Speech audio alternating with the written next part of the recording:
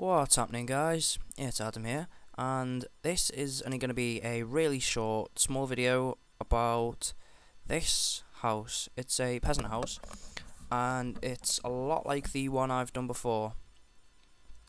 The Let's Build. Yeah, it was a Let's Build. It's a lot like the Let's Build that I've previously done, but in my mind it's just a lot nicer. So I've shown you just quickly then what it looks like in the default texture pack. I'm going to switch to John Smith Legacy and show you what it looks like. There we are. That looks perfect. I love it. It's a peasant house. I love the detail on the roof there. It just looks nicer. I love the fact that there's now a window on the front. You know, the chimney. There's a chimney there. It looks great. There's a little garden. There's vines. The bushes look more natural, I'd say, you know, from the front and the back. There's the back with his little, you know, garden if you want to put any stuff in. Side, it looks pretty decent. I like it from the front, especially because you can see right through the house there. You know, hold on, if I just get there, you can see right through the house to the other stuff. By the way, this is just my test world. Yeah, this is just where I test out all my houses and crap. Looks good from the side, you know, the bushes. It makes it a lot realistic. Oh, you can still walk in. I love the doorway just there. It looks very nice. You walk in, and the roof's already different, you know, inside.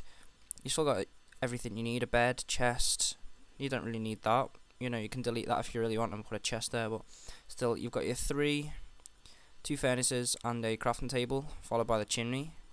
The roof is curved. You've got your light, got your table and chairs, got your bed, got your chest, got your windows. You've got two windows at the back there, one with the front, and then the door there, still level. You know, go out and it looks just nice. And I'm probably not going to do a tutorial or a let's build on this or anything like that. I just thought I'd show you guys because this house is generally a lot more nicer than the other peasant house that I've done.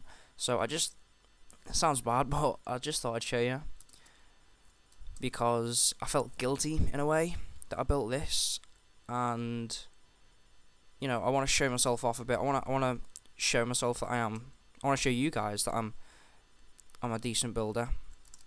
Because that peasant house was alright, but this is a lot better, this one. So I thought I'd just show you now, just very quickly. It's a tiny little thing. Do me a massive favour, and comment on what you think of this build. Comment on what you think of my other peasant build. Comment if you really want. I will do a tutorial on this if I can remember how to build it, of course. But I'll do a tutorial on this if you really want me to. Just comment, you know. If I get enough comments, I will definitely do it. You know, I'll be happy to. Subscribe if you like the content. You know, if you like all that crap, all that medieval, buildy, Nordic-y, rustic-y crap. If you like those sort of builds, I specialise in them. There's not a lot else to say. Subscribe, like, all that jazz. That's about it. I will see you soon, guys.